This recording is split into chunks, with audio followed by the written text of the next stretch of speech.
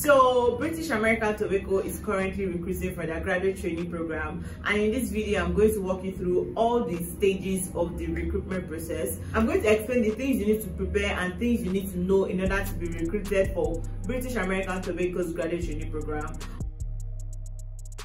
Hello everyone and welcome back to the YouTube channel. I am Reda Olabisi. If you're for the first time, I need you to smash that subscribe button, okay? It really helps my channel to grow.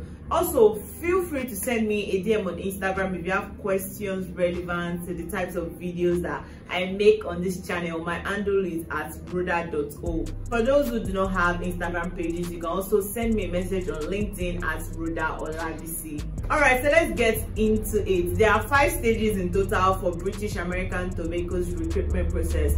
The first one is the biometric assessment. Now, the biometric assessment is a gamified assessment that big companies use in order to kind of filter and reduce the amount of candidates that would move on to the next stage, right? So for the biometric assessment, it's a kind of game that is used to assess your emotional and your behavioral attributes. Now, there are no wrong or right answers because it is not an aptitude test. It's just a game to kind of assess and kind of match you with roles. So it's a tool that is used to match people to different roles. There are about 12 games in total, and you're expected to take about 2 to 3 minutes on each game. So in total, you're expected to take about 30 minutes to complete the games in this stage.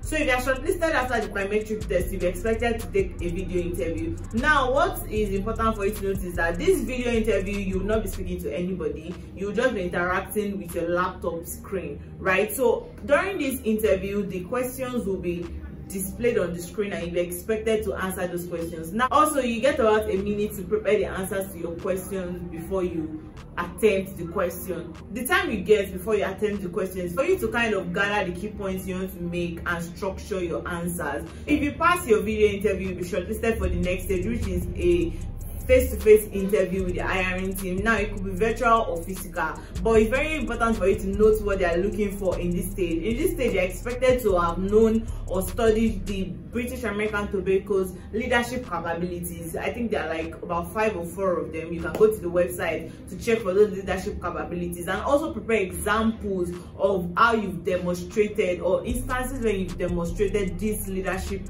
capabilities as well. Also, you're advised to use the STAR method in answering your questions. I've spoken about this a lot. STAR method is an approach that you use to answer situational based questions. So the S stands for situation, T stands for task, A stands for action, R stands for results. So you can also go online and Google how to use the STR technique and you'll see different examples. So if they ask you, for example, tell me about a time where you exhibited leadership skills or something, what you're expected to do is talk about the situation when that happened, talk about the task, talk about the action that you took, and talk about the results that was achieved as a result of the action that you've taken. If you pass the interview with the hiring team, you'll be shortlisted for the assessment center, which is the 4th stage. So we all know the assessment center is a kind of situation whereby you are divided into groups and you are given a case study, right? So you're supposed to demonstrate teamwork and things like that. So you're expected to be able to explain your thought processes and how you're able to get the answers that you've chosen. So you have your assessors or the person who is in charge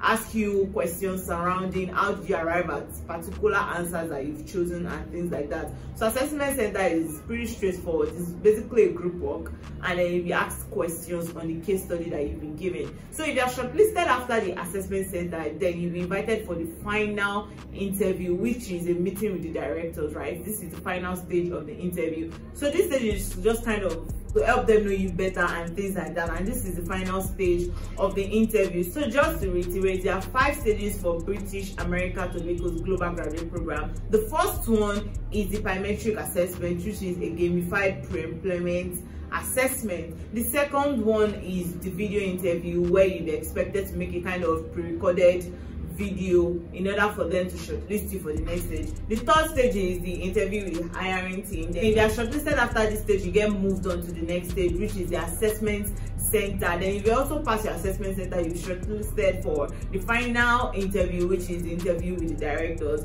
So this has brought us to the end of today's video. Do not forget to smash that subscribe button and give this video a thumbs up.